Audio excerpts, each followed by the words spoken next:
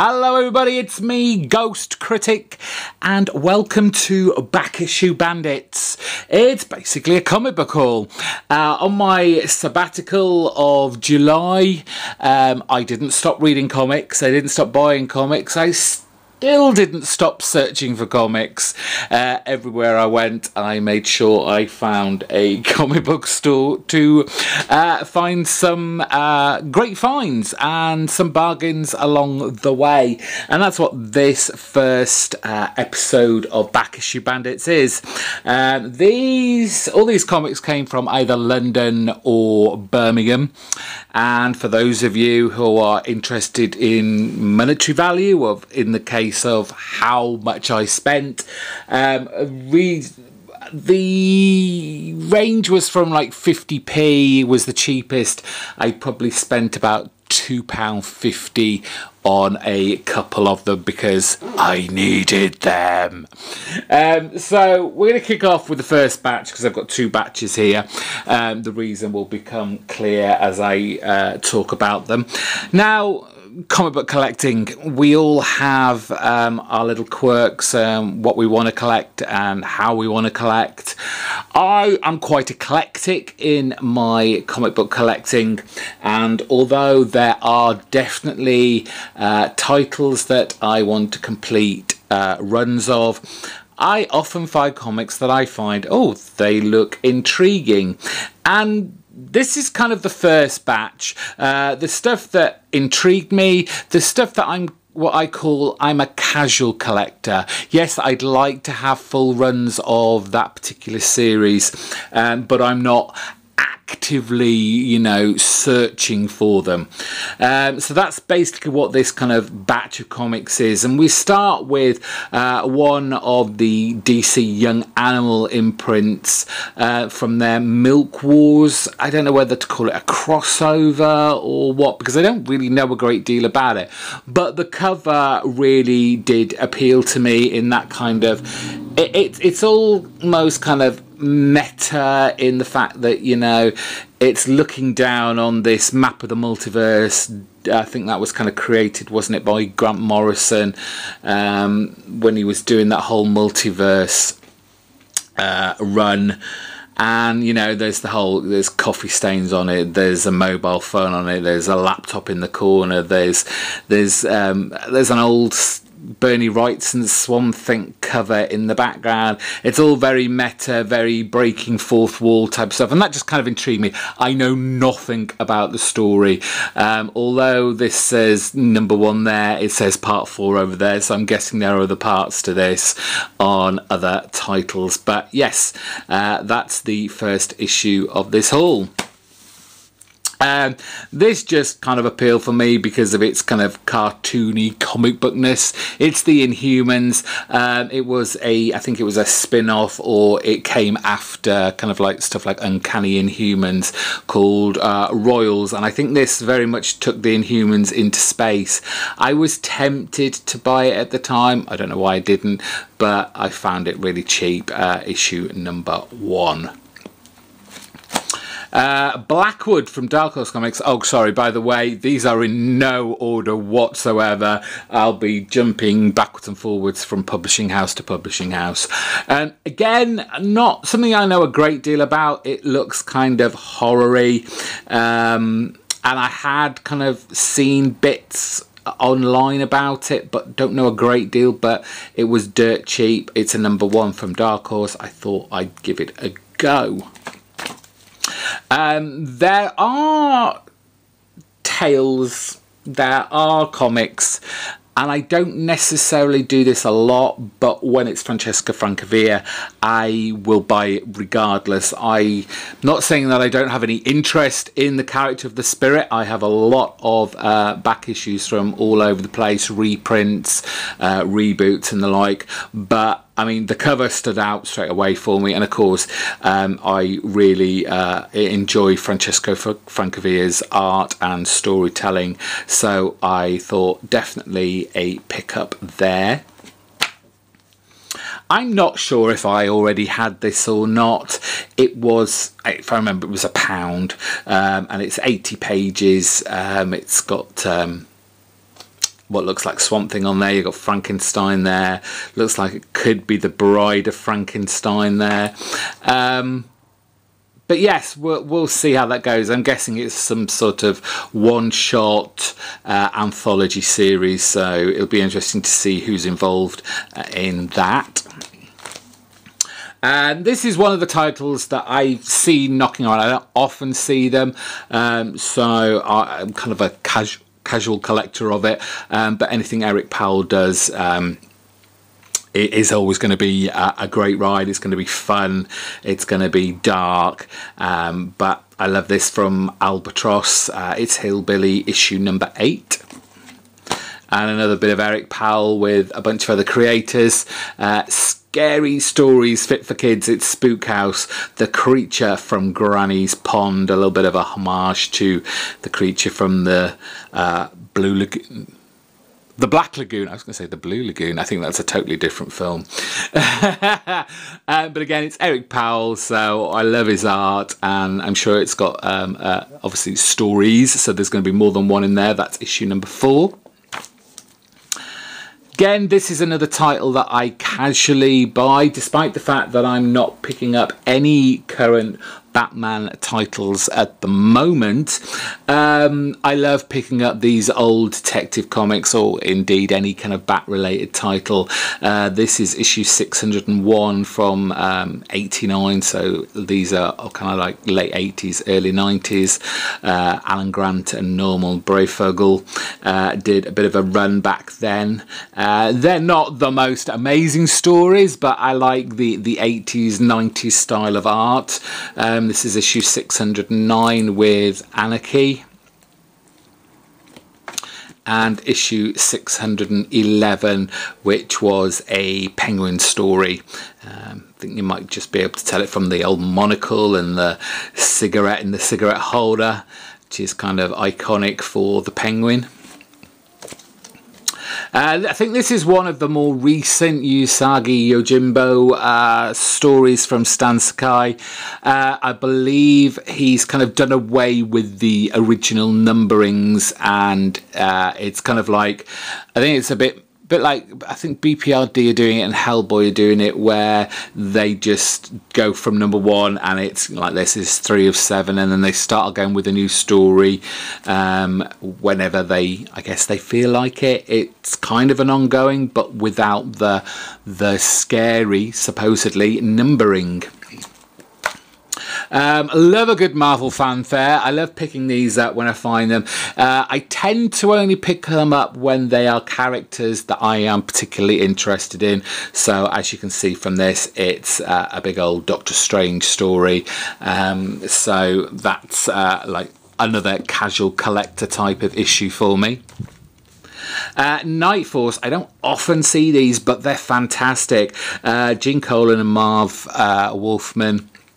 This is issue 2. I love reading this. I've got issue 1 somewhere, and I knew that was all I had, because these I never find. But I was happy to find issue number 2. There's some great artwork, some great storytelling in this. I'm sure it probably wasn't a big hit at the time, but clearly think it should have been, kind of mixing detective and the supernatural and horror, bringing together a kind of supernatural team. But great stuff. Night Force issue number 2. Sticking with the horror vibe, it's Clive Barker's Nightbreed.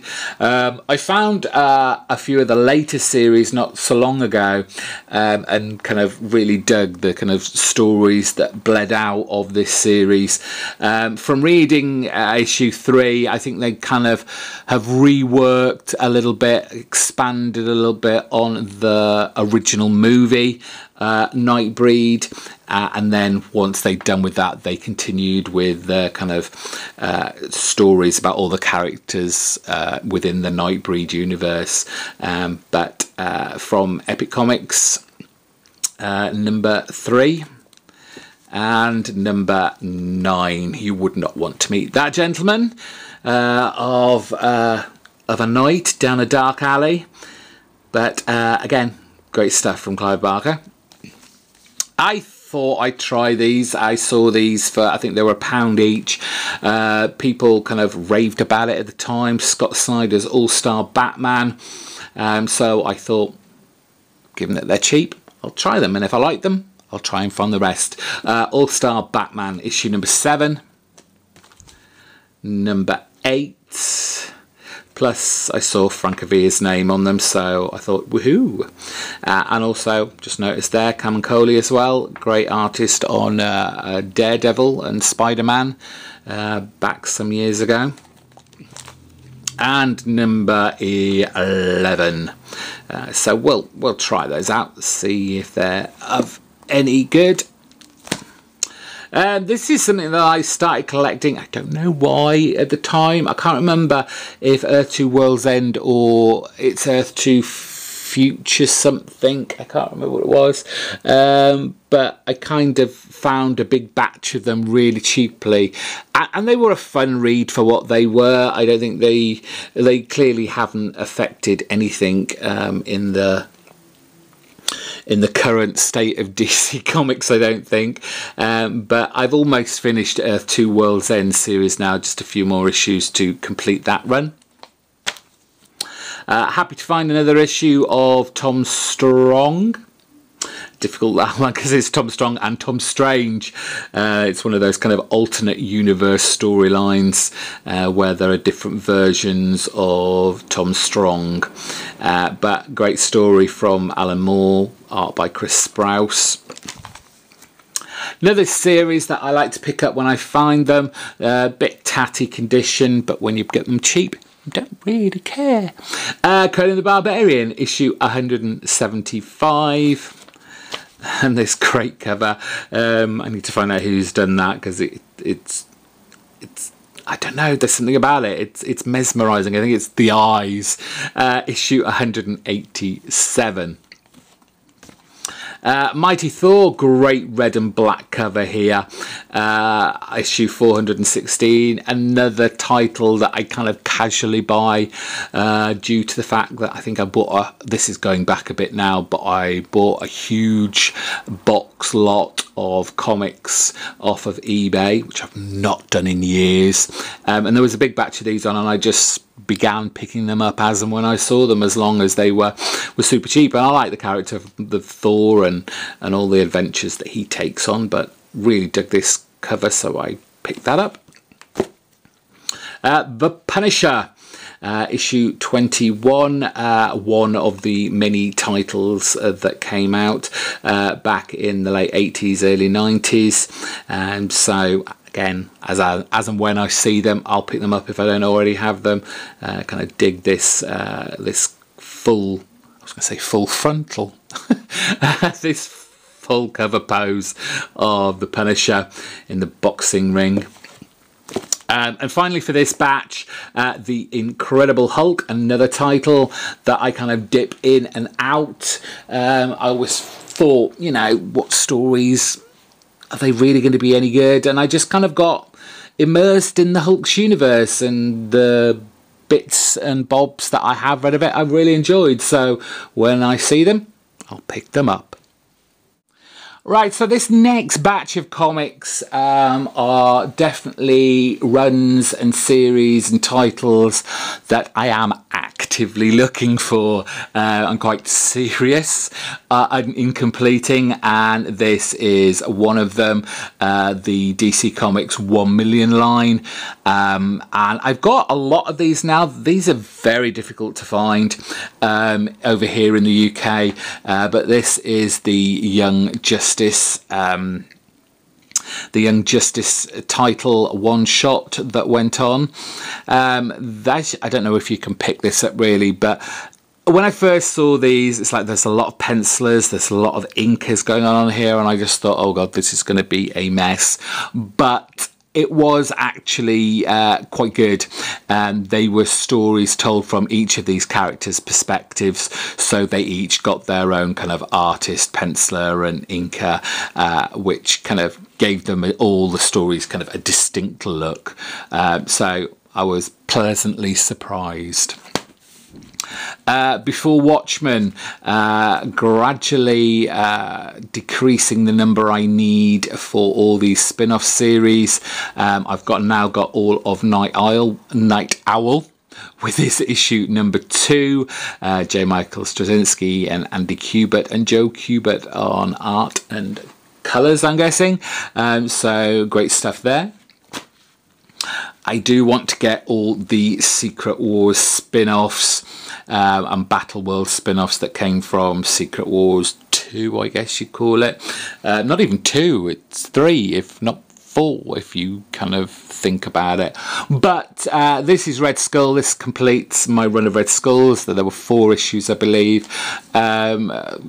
Strangely enough, despite the fact that there were a lot of these issues in this store in Birmingham, they were quite pricey, and I had to pay well, basically full price for this, full cover price, which upset me a little, because I never like paying full price for stuff that's been out for quite a while, and clearly they can't get rid of the stock that they have. But I hadn't seen this anywhere else, so I thought, oh, go on then, and it went in my pile. A series that I really should have picked up at the time and just went on issue by issue was Harrow County by Colin Bunn and Tyler Crook. I don't know why, but this list of comics are not on my wants and needs list, so I'm not sure if I already have this. I hope I haven't, but it's a great cover, great scary kind of psychotic young woman there, and it's just a great story. Like I said, I don't know why I didn't start picking this up when it originally came out, but I'm gradually bringing down the numbers that I need to complete that series, because I believe it is now over. Shade the Changing Man, written by Peter Milligan. Started off with Chris Pacello on art and gradually morphed into different artists along the way.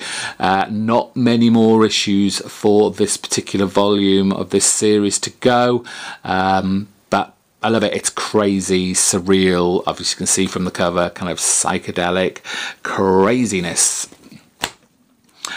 Grendel, another series that I love, from Comico, issue number 8, very close to finally finishing this, issue number 16.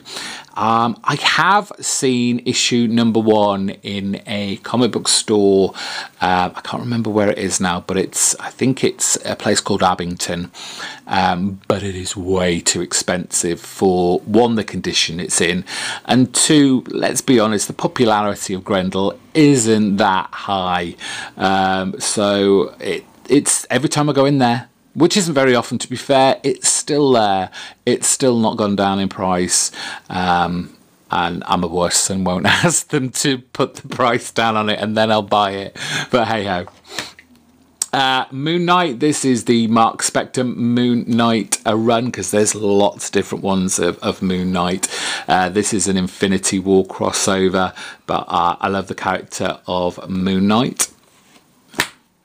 I'm trying to complete the first, I think it's 150 issues. I think I stopped with issue 150 or around that mark, and again, it's one of those series I'm so close to finishing, but just a few more issues are still eluding me, and this is issue 51. And issue 55, so getting ever closer to completing that partial run, and then we'll see how I feel from then on if I want to continue. Always great to have an X-Men, some X-Men in my back issue finds. Gambit Tale, past story with Sabretooth in Paris. And another bit of Sabretooth, this time in Uncanny X-Men up against Bishop. Issue 311. Gradually knocking down that one. I did originally say I was going from issue 200 and up, to complete the run, but then I started finding ones between 150 and 200 really cheaply, so I lowered it down to now I want to get 150 to when it ended. Daredevil. I've kind of come to the realization that there are just some books that I don't mind getting this nasty British pence. I can be a little bit snobby with some of my titles, but as much as I love Daredevil, and it's one of the titles that I do want to complete the run on, it's not one that I'm particularly bothered about these. If I find them with the regular cent mark on them, then I'll just replace them with those, as long as they're at a good price. But this was a time when Daredevil was teamed up with the Black Widow, issue 98. Jump up a little bit, issue 199. And then jump up even more to 338. Now, of course, it wouldn't be a back issue haul without that one series that I'm trying. It may never happen, but I'm trying. Fantastic Four, yes. So excited for the return of this series. I believe it's coming out in August. So I'm just happy to have a Fantastic Four title back on the Marvel roster. So I have to get my FF fun, my FFF from my back issues. Issue 226. Issue 227. I do like it when I find these what ifs. I generally just buy the ones that have got kind of a Fantastic Four connection. This one, what if the Fantastic Four battled Doctor Doom before they got their powers? We'll see how that goes.